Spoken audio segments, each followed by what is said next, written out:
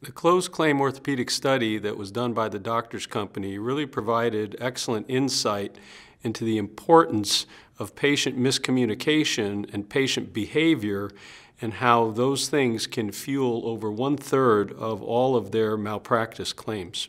As a result of the study, we saw 3 key areas where we could influence change. The first was in trying to improve doctor-patient communication. The second was in improving the office patient communication relative to financial responsibility. And the third was improving patient selection and patient selection process for surgery. In trying to improve patient-doctor communications, we decided that today people communicate in different ways. And we elected to add a patient engagement application that could be used on a mobile phone to try to communicate in new and more efficient ways with the patients both preoperatively and postoperatively.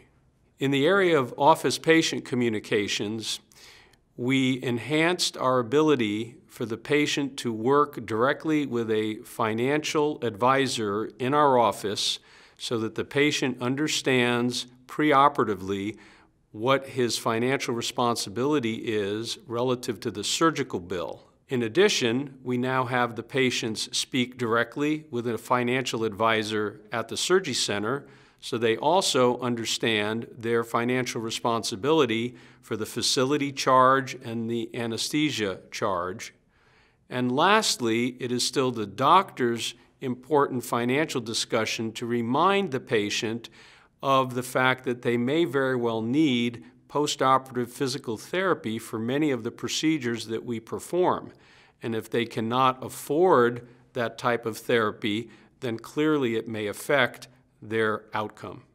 Looking at patient selection, we elected to improve this process by engaging also our anesthesiologist in our outpatient surgery center. Together, we developed a preoperative screening assessment that is done prior to surgery so that we can identify comorbidities in our patients and therefore enhance patient selection and decrease risk of complication postoperatively. And by doing this, we lower complication, improve outcome, and lower risk.